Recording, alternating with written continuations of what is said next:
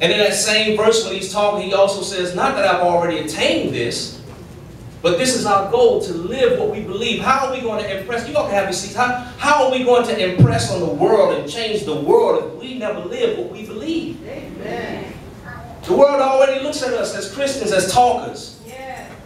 You just talking a bunch of game. When you walk into the office or whatever, they say, oh, there go that Christian. Talk a good game. But I ain't never seen much of them. Amen. And the version that I'm reading is the Holman Christian Standard Bible. It says, in any case, we should live up to whatever truth we have attained. So whatever understanding that you have come into, you need to live up to that. Now that takes courage. Yes, it does. It takes courage. If you look down through the Bible, all through the history of the Bible, God has always used men with courage and encouraged men to be of good courage. Because it takes courage. You got the whole world against you.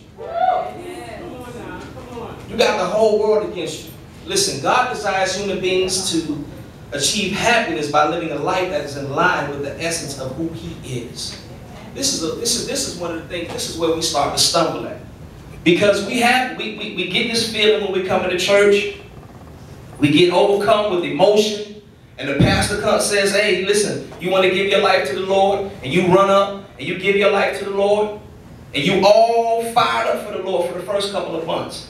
You start making changes. Well, I ain't gonna say this no more. I ain't gonna go here no more. I ain't gonna watch this no more. I ain't gonna do this anymore. You start making all of these radical changes for the first 3 months. And then slowly but surely you start to seep back into those same things, those same habits. You seep back into those same habits. You know why it is? It's because you're trying to live a spiritual experience through your flesh.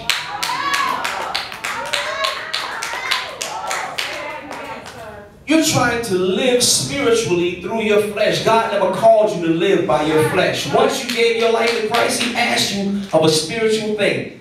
He asked for your spirit to be born, to be fed. And you're placating your spirit with a bunch of fleshly things. You're making it look good. Again, you're running around masquerading. You say all of the right things, and you carry your Bible out in the open. Jesus Christ addressed the Pharisees. He said, listen, you all lived in your dresses and increased the size of the phylacteries on your head. But then He turned to His disciples and said, listen, man, don't even pay attention to nothing them dudes do.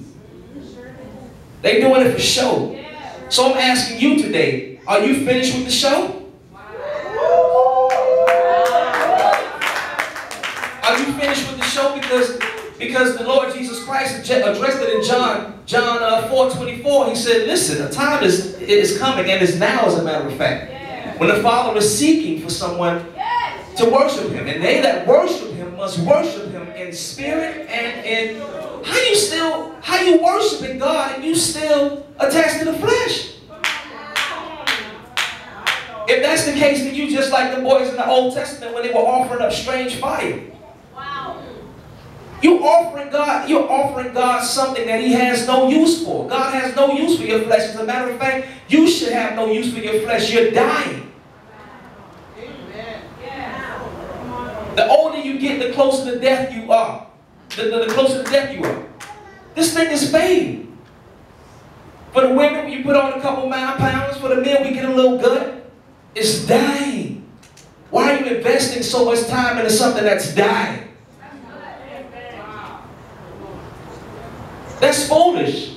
If I know you're going to run off with my money, if you give me a proposal for an investment and I know you're going to run off with my money, why would I give you my money? I'm telling you, your flesh is running off with your money. Your flesh is running off with your life. While you're dying slowly, you're investing in something that is dying.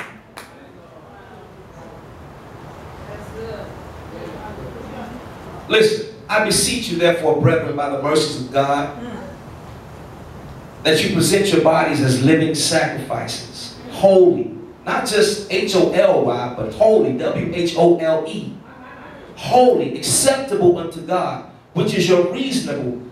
Let's turn to that. Turn to Romans 12.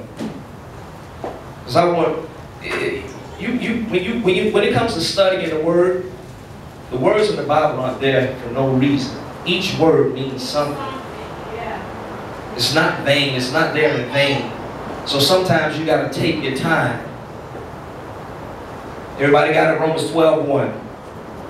This is the Apostle Paul speaking. He says, I beseech you therefore, brethren, by the mercies of God, I strongly urge you, with every bit of mercy that God has, that you, not God, not Jesus, not the Apostle Paul, that you present your bodies as living sacrifices. So wait a minute now. If he says that I'm supposed to present my body, then that means I have a role to play in my own spirituality. Why are you sitting back waiting on God to do something that he's already given you the strength and his spirit to accomplish?